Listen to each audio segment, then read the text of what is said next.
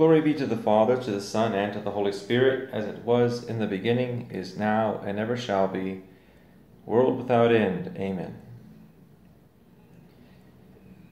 Welcome to another edition of LECTIO DIVINA COTIDIE. I am Victor in the Psalter, oblate of Saint Benedict, and lover of the Holy Word of God. After we go through today's daily readings from the Mass, we will reflect on the readings following the LECTIO DIVINA method of the Benedictine tradition. If this is your first time encountering one of the videos, LECTIO DIVINA COTIDIE videos, it just means that we're going to look at what we think the Holy Spirit, what is the Holy Spirit saying to us through this reading today. Without further ado, let's go straight to the first reading of today. I'm going with the New American Translation, and the first reading today comes from the letter of St. Paul to the Philippians chapter 2, verses 5 to 11. Philippians chapter 2, verses 5 to 11. Have among yourselves the same attitude that is also yours in Christ Jesus, who, though he was in the form of God, did not regard equality with God something to be grasped. Rather, he emptied himself, taking the form of a slave, coming in human likeness, and found human in appearance. He humbled himself, becoming obedient to death, even death on a cross. Because of this, God greatly exalted him, and bestowed on him the name that is above every name, that at the name of Jesus every knee should bend, of those in heaven and on earth and under the earth, and every tongue confess that Jesus Christ is Lord, to the glory of God the Father. The word of the Lord. Thanks be to God. Responsorial psalm is taken from Psalm 22, verses 26 to 27, and then 28 to 30. I will offer praise in the great assembly. My vows I will fulfill before those who fear him. The poor will eat their fill. Those who seek the Lord will offer praise. May your hearts enjoy life forever. All the ends of the earth will remember and turn to the Lord. All the families of nations will bow low before him. For kingship belongs to the Lord, and the ruler over the nations. All who sleep in the earth will bow low before God. All who have gone down into the dust will kneel in homage. Alleluia, alleluia, alleluia. The Lord be with you. A reading from the Holy Gospel according to Luke. Glory to you, O Lord.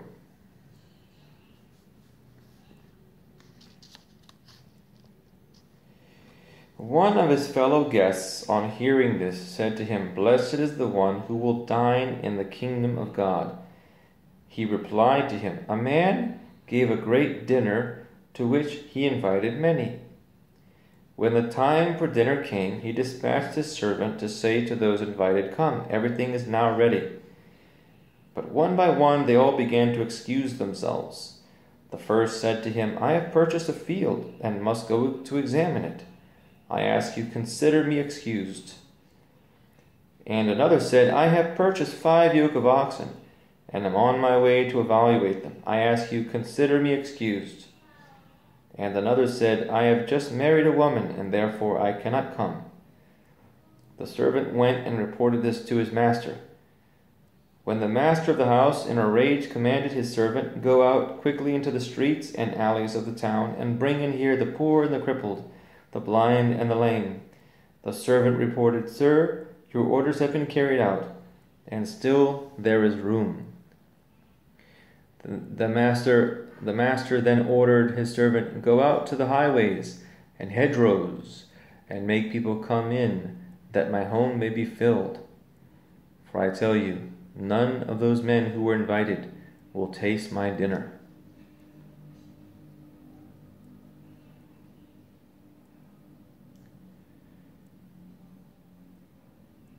The Gospel of the Lord.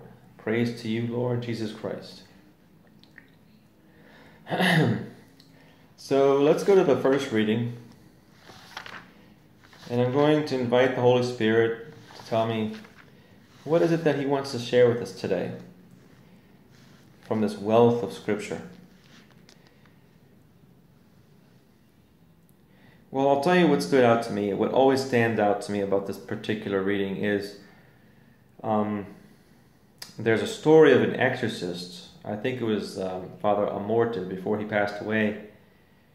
He said that during exorcisms, whenever he reads the Scripture, wherever it says, every knee should bend of those in heaven and on earth and under the earth, that even the person possessed by the demon would get on one knee and bend. Would genuflect.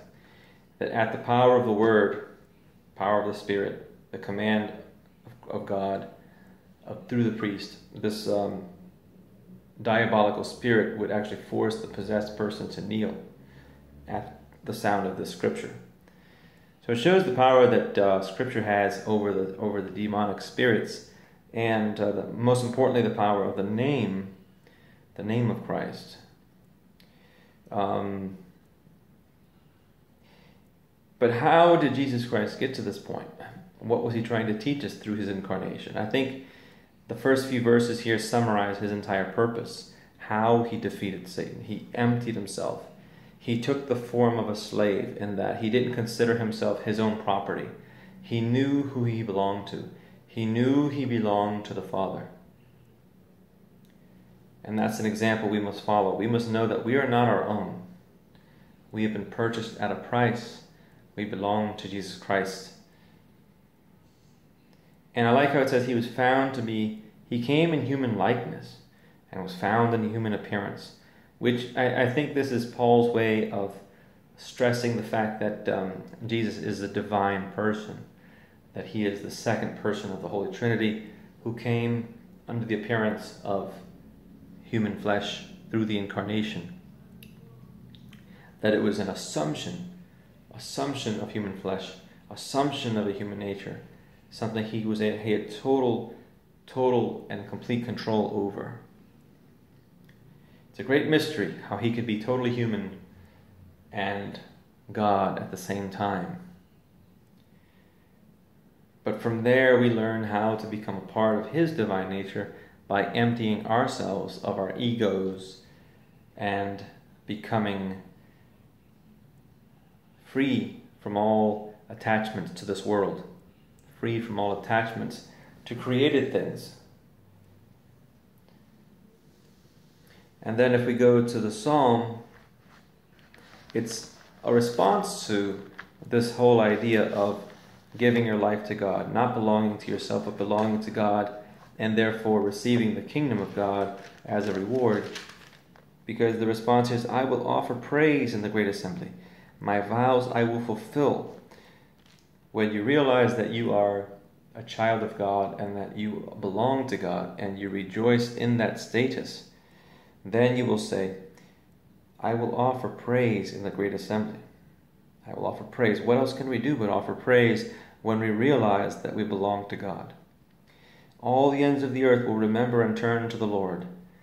All the ends of the earth will remember and turn to the Lord. There's a lot of prophecy there in that eventually this world will realize that technology cannot solve everything. Science cannot solve all the human condition. And eventually everyone's going to realize we need the Lord, we need Jesus Christ. And I think that will be the moment when God finally returns. When the whole world gets to a point where there's nowhere else to look, there's nowhere else to go. To whom shall we go? Only you have the words of eternal life. All the ends of the earth. And of course there's some allusion to the fact that Jesus rose from the dead and that he descended to the realm of the dead and He freed the dead prior to His resurrection. All the Old Testament prophets and saints. This is amazing that centuries before Christ even rose, the psalmist wrote, "All who sleep in the earth will bow low before God." All who sleep in the earth will bow low before God. How can the dead worship unless they're in a place where they're still conscious and when they're still, in other words, there's still an afterlife? And then all who have gone down to the dust will kneel in homage. How can you go down to the dust and kneel? I don't think this is symbolic. I think it's prophetic in that Christ descended to the realm of the dead, Sheol, and freed the dead from the shackles of sin at the moment of his act of redemption. It's a powerful, powerful scripture. When you really put things together, it sinks in so deeply, because it's so easy to get lost in that biblical language and just think, yeah, la-di-la-di-da, praise the Lord, but we don't get the context, we don't get the deeper meaning, the anagogical meaning. So we just learned from the first reading how Paul says Christ emptied himself, took the form of a slave, and then God exalted him to the point that he could just freely go down to the dead and free them and liberate them. And the beauty of it is that he does the same thing for us now. And then we have the Holy Gospel, where Jesus mentions a king or a man who gave a great dinner and invited many, but people were too busy. People were making up excuses not to go. Isn't that so much like the church now? Isn't that the situation in the church now? People are just too wrapped up in their selfish ways, materialistic ways, to even care about the Holy Eucharist, to even care about praying the Holy Word and living as if you're in a domestic church, making your home a domestic church. Spirituality has such little value now. But then he says, this person who invited the dinner guests, he says, go out and find the suffering, go find the crippled, go find the blind. Because only when you're suffering can you feel vulnerable enough to call upon God. Only when you're suffering do you realize your own frail condition. And it's that kind of person that becomes a good disciple, the one who is broken and realizes that lifting weights, for an hour a day isn't going to do it.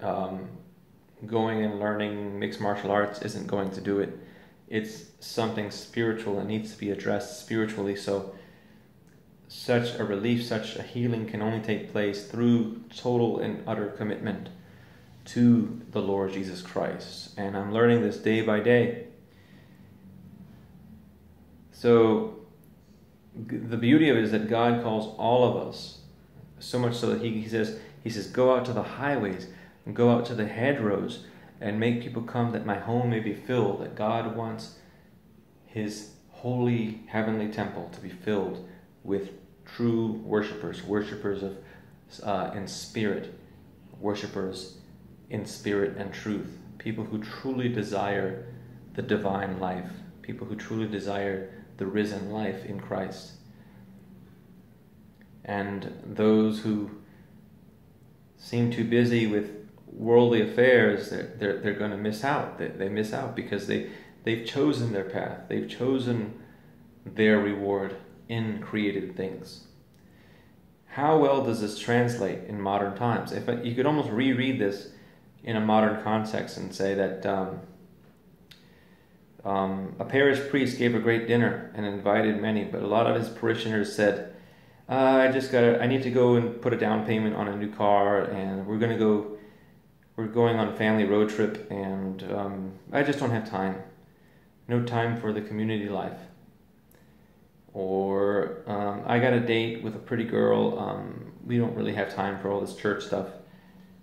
I've been guilty of this too, and it shows how powerful the spirit of the world is, because it draws us away from our true happiness, which can be found in the spiritual life, in the Christian life.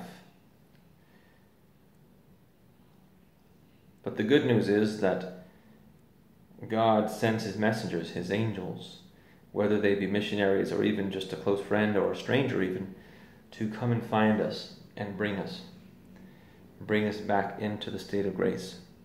With that, I would like to end with a personal account on how powerful the devil is at dragging you down.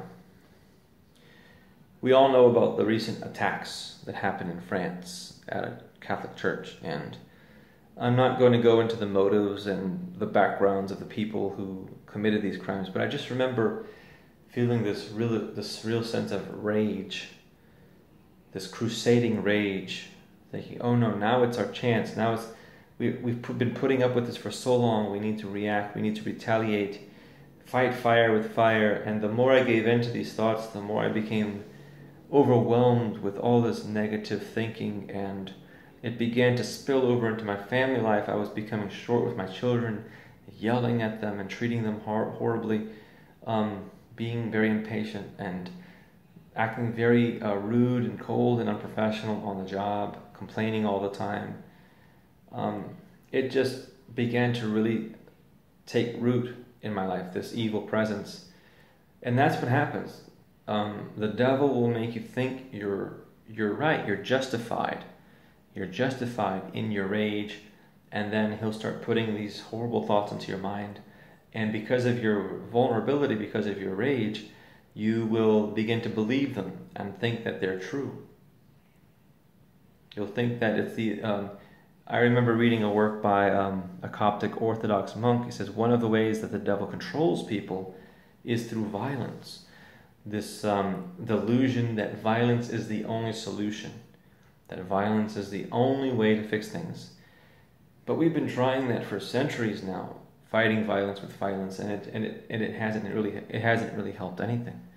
What has helped is when people give themselves over to prayer, because then we invite the true power of God into our lives and into the world. So I had a really rude awakening.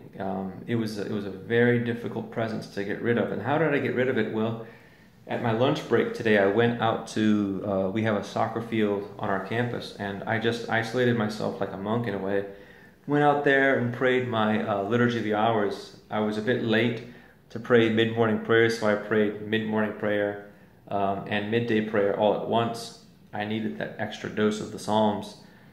And while I was praying, I was saying, God, I don't want this dark presence. I don't want this dark presence in me. Please fill me with your Spirit. I invite you back into my life. I invite you into this darkness. Please rid me of this evil presence that fills me with so much hatred.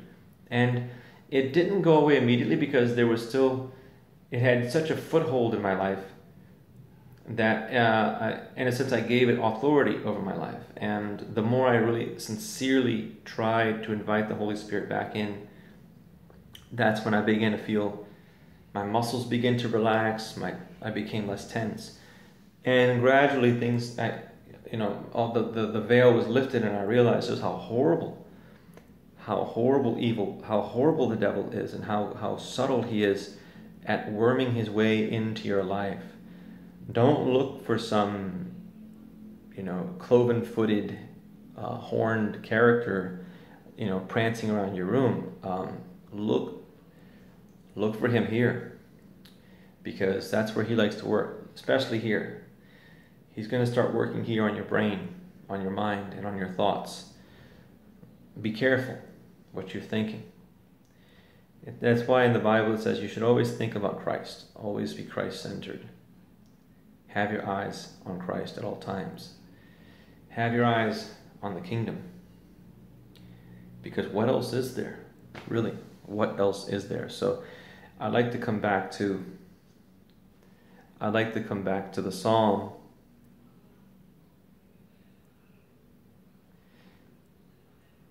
where it says,